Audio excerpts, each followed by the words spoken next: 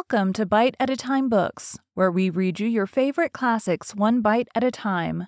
My name is Bree Carlile, and I love to read and wanted to share my passion with listeners like you.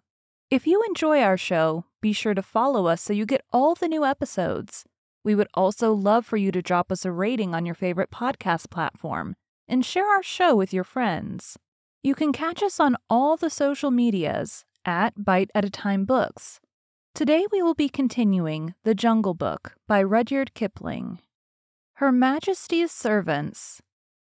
You can work it out by fractions or by simple rule of 3, but the way of Tweedledum is not the way of Tweedledee. You can twist it, you can turn it, you can plait it till you drop, but the way of Pilly-Winky's not the way of Winky Pop. It had been raining heavily for 1 whole month. Raining on a camp of 30,000 men and thousands of camels, elephants, horses, bullocks, and mules, all gathered together at a place called Rawalpindi, to be reviewed by the Viceroy of India. He was receiving a visit from the Emir of Afghanistan, a wild king of a very wild country. The Emir had brought with him for a bodyguard 800 men and horses who had never seen a camp or a locomotive before in their lives. Savage men and savage horses from somewhere at the back of Central Asia. Every night a mob of these horses would be sure to break their heel ropes and stampede up and down the camp through the mud in the dark, or the camels would break loose and run about and fall over the ropes of the tents. And you can imagine how pleasant that was for men trying to go to sleep. My tent lay far away from the camel lines, and I thought it was safe. But one night a man popped his head in and shouted, "Get out, quick! They're coming! My tent's gone!" I knew who they were, so I put on my boots and waterproof and scuttled out into the slush. Little Vixen, my fox terrier, went out through the other side, and then there was a roaring and a grunting and a bubbling, and I saw the tent cave in as the pole snapped and began to dance about like a mad ghost. A camel had blundered into it, and wet and angry as I was, I could not help laughing. Then I ran on because I did not know how many camels might have got loose, and before long I was out of sight of the camp, plowing my way through the mud. At last I fell over the tail end of a gun, and by that knew I was somewhere near the artillery lines where the cannon were stacked at night. As I did not want to plouder about any more in the drizzle and the dark, I put my waterproof over the muzzle of one gun and made a sort of wigwam with 2 or 3 rammers that I found, and lay along the tail of another gun, wondering where Vixen had got to, and where I might be. Just as I was getting ready to go to sleep, I heard a jingle of harness and a grunt, and a mule passed me shaking his wet ears. He belonged to a screw-gun battery, for I could hear the rattle of the straps and rings and chains and things on his saddle pad. The screw guns are tiny little cannon made in 2 pieces that are screwed together when the time comes to use them. They are taken up mountains, anywhere that a mule can find a road, and they are very useful for fighting in rocky country. Behind the mule there was a camel, with his big soft feet squelching and slipping in the mud, and his neck bobbing to and fro like a stray hen's. Luckily I knew enough of beast language. Not wild beast language, but camp beast language, of course, from the natives to know what he was saying. He must have been the one that flopped into my tent, for he called to the mule, "What shall I do? Where shall I go? I have fought with a white thing that waved, and it took a stick and hit me on the neck. That was my broken tent pole, and I was very glad to know it. Shall we run on?" "Oh, it was you," said the mule, "you and your friends that have been disturbing the camp? All right, you'll be beaten for this in the morning. But I may as well give you something on account now." I heard the harness jingle as the mule backed and caught the camel 2 kicks in the ribs that rang like a drum. "Another time," he said. "You'll know better than to run through a mule battery at night, shouting, 'Thieves and fire!' Sit down and keep your silly neck quiet." The camel doubled up camel fashion, like a 2-foot rule, and sat down whimpering. There was a regular beat of hooves in the distance, and a big troop horse cantered up steadily as though he were on parade, jumped a gun-tail, and landed close to the mule. "It's disgraceful," he said, blowing out his nostrils. "Those camels have racketed through our lines again, the 3rd time this week. How's a horse to keep his condition if he isn't allowed to sleep? Who's here?" "I'm the breech-piece mule of No. 2 gun of the 1st screw battery," said the mule, "and the other's one of your friends. He's waked me up too. Who are you?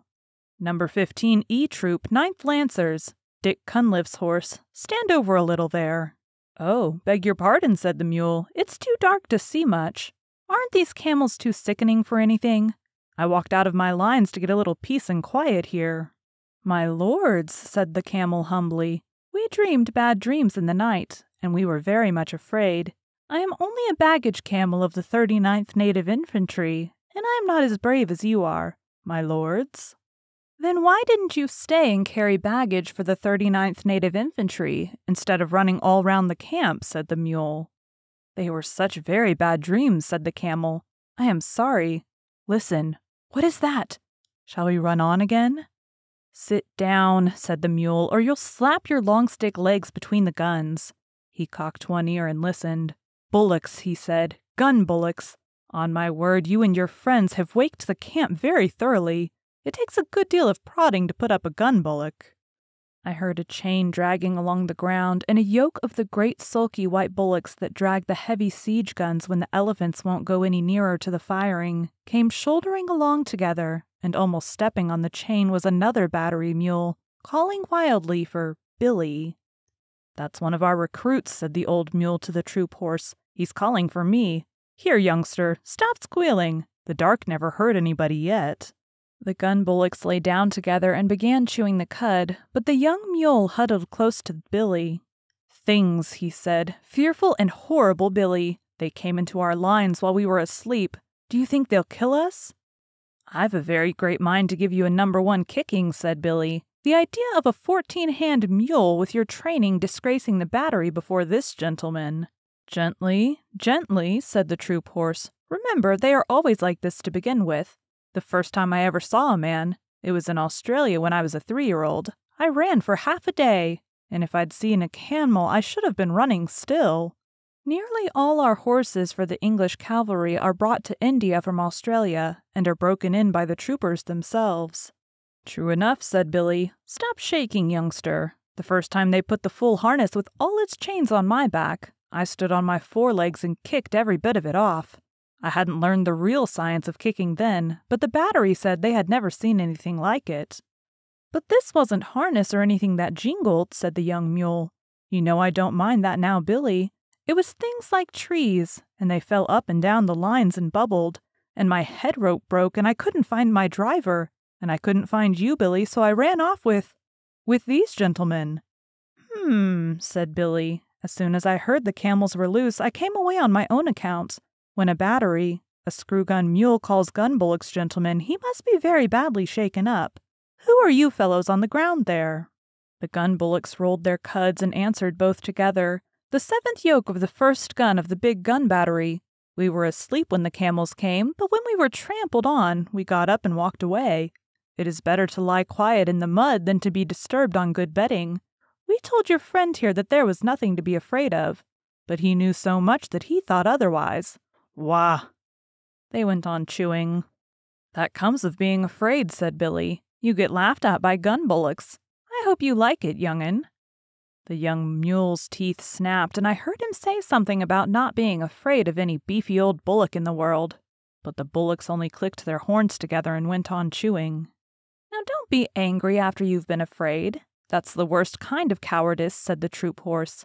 Anybody can be forgiven for being scared in the night. I think, if they see things they don't understand. We've broken out of our pickets again and again, 450 of us, just because a new recruit got to telling tales of whip snakes at home in Australia, till we were scared to death of the loose ends of our head ropes. That's all very well in camp, said Billy. I'm not above stampeding myself for the fun of the thing, when I haven't been out for a day or two. But what do you do on active service? Oh, that's quite another set of new shoes, said the troop horse. Dick Cunliffe's on my back then and drives his knees into me, and all I have to do is to watch where I'm putting my feet and to keep my hind legs well under me and be bridle-wise. What's bridle-wise? Said the young mule.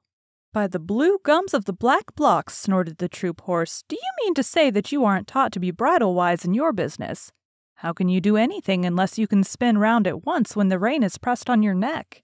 It means life or death to your man, and of course that's life and death to you. Get round with your hind legs under you the instant you feel the rein on your neck. If you haven't room to swing round, rear up a little and come round on your hind legs. That's being bridle-wise." "We aren't taught that way," said Billy the mule stiffly. "We're taught to obey the man at our head. Step off when he says so and step in when he says so. I suppose it comes to the same thing. Now with all this fine fancy business in rearing, which must be very bad for your hocks, what do you do?" "That depends," said the troop horse.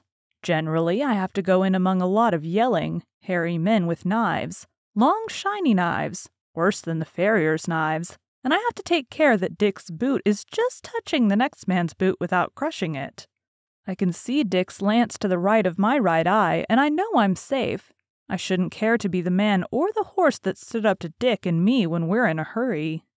"Don't the knives hurt?" said the young mule. "Well, I got one cut across the chest once, but that wasn't Dick's fault." "A lot I should have cared whose fault it was if it hurt," said the young mule. "You must," said the troop horse. "If you don't trust your man, you may as well run away at once. That's what some of our horses do, and I don't blame them. As I was saying, it wasn't Dick's fault. The man was lying on the ground, and I stretched myself not to tread on him, and he slashed up at me. Next time I have to go over a man lying down, I shall step on him hard." Said Billy. "It sounds very foolish. Knives are dirty things at any time. The proper thing to do is to climb up a mountain with a well-balanced saddle. Hang on by all 4 feet and your ears, too, and creep and crawl and wiggle along till you come out hundreds of feet above anyone else on a ledge where there's just room enough for your hooves. Then you stand still and keep quiet. Never ask a man to hold your head, young'un. Keep quiet while the guns are being put together, and then you watch the little poppy shells drop into the treetops ever so far below." "Don't you ever trip?" said the troop horse. "They say that when a mule trips you can split a hen's ear," said Billy. "Now and again perhaps a badly packed saddle will upset a mule, but it's very seldom. I wish I could show you our business. It's beautiful. Why, it took me 3 years to find out what the men were driving at. The science of the thing is never to show up against the skyline, because if you do, you may get fired at. Remember that, young'un. Always keep hidden as much as possible, even if you have to go a mile out of your way. I lead the battery when it comes to that sort of climbing." "Fired at without the chance of running into the people who are firing," said the troop horse, thinking hard. "I couldn't stand that. I should want to charge with Dick." "Oh, no, you wouldn't. You know that as soon as the guns are in position, they'll do all the charging. That's scientific and neat, but knives, pah!" The baggage camel had been bobbing his head to and fro for some time past, anxious to get a word in edgewise. Then I heard him say as he cleared his throat nervously, I have fought a little, but not in that climbing way or that running way." "No? Now you mention it," said Billy. "You don't look as though you were made for climbing or running much." "Well, how was it, old hay bales?" "The proper way," said the camel. "We all sat down." "Oh, my crupper and breastplate," said the troop horse under his breath. "Sat down!" "We all sat down, 100 of us," the camel went on, "in a big square, and the men piled on our packs and saddles outside the square, and they fired over our backs. The men did, on all sides of the square." "What sort of men?" "Any men that came along," said the troop horse. "They teach us in riding school to lie down and let our masters fire across us. But Dick Cunliffe is the only man I'd trust to do that. It tickles my girths, and besides, I can't see with my head on the ground." "What does it matter who fires across you?" said the camel. "There are plenty of men and plenty of other camels close by, and a great many clouds of smoke. I am not frightened then. I sit still and wait." "And yet," said Billy, "you dream bad dreams and upset the camp at night. Well, well. Before I'd lie down, not to speak of sitting down and let a man fire across me, my heels and his head would have something to say to each other. Did you ever hear anything so awful as that?" There was a long silence, and then one of the gun bullocks lifted up his big head and said, "This is very foolish indeed. There is only one way of fighting." "Oh, go on," said Billy. "Please don't mind me. I suppose you fellows fight standing on your tails?" "Only one way," said the two together. They must have been twins. "This is that way. To put all 20 yoke of us to the big gun as soon as Two Tails trumpets. Two Tails is the camp slang for the elephant." "What is Two Tails trumpet for?" said the young mule. to show that he is not going any nearer to the smoke on the other side. Two Tails is a great coward. Then we tug the big gun all together. Hey-ya, hula-hi-ya-hi-ya! We do not climb like cats nor run like calves. We go across the level plain, 20 yoke of us, till we are unyoked again, and we graze while the big guns talk around the plain to some town with mud walls, and pieces of the wall fall out, and the dust goes up as though many cattle were coming home. Oh, and you choose that time for grazing? Said the young mule. That time or any other, eating is always good. We eat till we are yoked up again and tug the gun back to where Two Tails is waiting for it. Sometimes there are big guns in the city that speak back, and some of us are killed, and then there is all the more grazing for those that are left. This is fate. Nonetheless, Two Tails is a great coward. That is the proper way to fight. We are brothers from Hapur. Our father was a sacred bull of Shiva. We have spoken. Well, I've certainly learned something tonight, said the troop horse. Do you gentlemen of the screw gun battery feel inclined to eat when you are being fired at with big guns, and Two Tails is behind you? About as much as we feel inclined to sit down and let men sprawl all over us, or run into people with knives. I never heard such stuff. A mountain ledge, a well-balanced load, a driver you can trust to let you pick your own way, and I'm your mule. But the other things— No, said Billy with a stamp of his foot. Of course, said the troop horse, everyone is not made in the same way, and I can quite see that your family on your father's side would fail to understand a great many things. Never mind you, my family on my father's side, said Billy angrily, for every mule hates to be reminded that his father was a donkey. My father was a southern gentleman, and he could pull down and bite and kick into rags every horse he came across. Remember that, you big brown Brumby. Brumby means wild horse without any breeding. Imagine the feelings of Sunol if a car horse called her a skate, and you can imagine how the Australian horse felt. I saw the white of his eye glitter in the dark. See here, you son of an imported Malaga jackass, he said between his teeth. I'd have you know that I'm related on my mother's side to Carbine, winner of the Melbourne Cup, and where I come from we aren't accustomed to being ridden over roughshod by any parrot-mouthed, pig-headed mule in a pop-gun pea-shooter battery. Are you ready? On your hind legs, squealed Billy. They both reared up facing each other, and I was expecting a furious fight, when a gurgly, rumbly voice called out of the darkness to the right. Children, what are you fighting about there? Be quiet. Both beasts dropped down with a snort of disgust, for neither horse nor mule can bear to listen to an elephant's voice. It's Two Tails, said the troop horse. I can't stand him. A tail at each end isn't fair. My feelings exactly, said Billy, crowding into the troop horse for company. We're very alike in some things. I suppose we've inherited them from our mothers, said the troop horse. It's not worth quarreling about. Hi, Two Tails. Are you tied up? Yes, said Two Tails with a laugh all up his trunk. I'm picketed for the night. I've heard what you fellows have been saying, but don't be afraid. I'm not coming over. The bullocks and the camels said half aloud, Afraid of Two Tails, what nonsense. And the bullocks went on, We are sorry that you heard, but it is true. Two Tails, why are you afraid of the guns when they fire? Well, said Two Tails, rubbing one hind leg against the other, exactly like a little boy saying a poem. I don't quite know whether you'd understand. We don't, but we have to pull the guns, said the bullocks. I know it, and I know you are a good deal braver than you think you are, but it's different with me. My battery captain called me a pachydermatous anachronism the other day. That's another way of fighting, I suppose, said Billy, who was recovering his spirits. You don't know what that means, of course, but I do. It means betwixt and between, and that is just where I am. I can see inside my head what will happen when a shell bursts, and you bullocks can't. I can, said the troop horse, at least a little bit. I try not to think about it. I can see more than you, and I do think about it. I know there's a great deal of me to take care of, and I know that nobody knows how to cure me when I'm sick. All they can do is to stop my driver's pay till I get well, and I can't trust my driver. Ah, said the troop horse, that explains it. I can trust Dick. You could put a whole regiment of Dicks on my back without making me feel any better. I know just enough to be uncomfortable and not enough to go on in spite of it. We do not understand, said the bullocks. I know you don't. I'm not talking to you. You don't know what blood is. We do, said the bullocks. It is red stuff that soaks into the ground and smells. The troop horse gave a kick and a bound and a snort. Don't talk of it, he said. I can smell it now just thinking of it. It makes me want to run when I haven't Dick on my back. But it is not here, said the camel and the bullocks. Why are you so stupid? It's vile stuff, said Billy. I don't want to run, but I don't want to talk about it. There you are, said Two Tails, waving his tail to explain. Surely. Yes, we have been here all night, said the bullocks.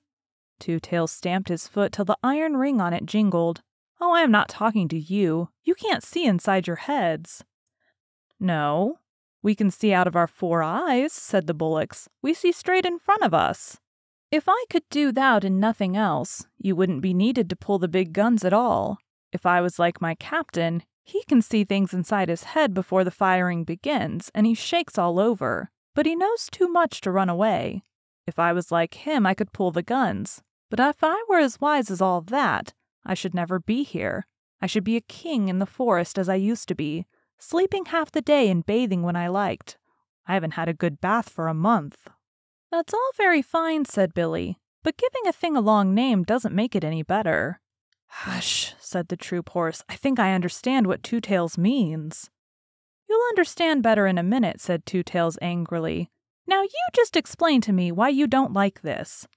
He began trumpeting furiously at the top of his trumpet. Stop that, said Billy and the troop horse together, and I could hear them stamp and shiver. An elephant's trumpeting is always nasty, especially on a dark night. I shan't stop, said Two Tails. Won't you explain that, please? Humph, root, rumph, rah! Then he stopped suddenly, and I heard a little whimper in the dark, and knew that Vixen had found me at last. She knew as well as I did that if there is one thing in the world the elephant is more afraid of than another, it is a little barking dog. So she stopped to bully Two Tails in his pickets and yapped round his big feet. Two Tails shuffled and squeaked. Go away, little dog, he said. Don't snuff at my ankles or I'll kick at you. Good little dog, nice little doggy then. Go home, you yelping little beast. Oh, why doesn't someone take her away? She'll bite me in a minute. Seems to me, said Billy to the troop horse, that our friend Two Tails is afraid of most things. Now, if I had a full meal for every dog I've kicked across the parade ground, I should be as fat as Two Tails nearly. I whistled, and Vixen ran up to me muddy all over and licked my nose, and told me a long tale about hunting for me all through the camp. I never let her know that I understood beast talk, or she would have taken all sorts of liberties. So I buttoned her into the breast of my overcoat, and Two Tails shuffled and stamped and growled to himself. Extraordinary, most extraordinary, he said. It runs in our family. Now where has that nasty little beast gone to? I heard him feeling about with his trunk. We all seem to be affected in various ways, he went on, blowing his nose. Now you gentlemen were alarmed, I believe, when I trumpeted. Not alarmed exactly, said the troop horse, but it made me feel as though I had hornets where my saddle ought to be. Don't begin again. I'm frightened of a little dog, and the camel here is frightened by bad dreams in the night. It is very lucky for us that we haven't all got to fight in the same way, said the troop horse. What I want to know, said the young mule, who had been quiet for a long time, what I want to know is, why we have to fight at all? Because we're told to, said the troop horse with a snort of contempt. Orders, said Billy the mule, and his teeth snapped. Hi. It is an order, said the camel with a gurgle, and Two Tails and the bullocks repeated, hi. Yes, but who gives the orders, said the recruit mule.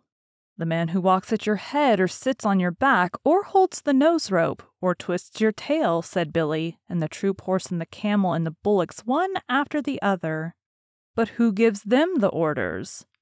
Now you want to know too much, young'un, said Billy, and that is one way of getting kicked.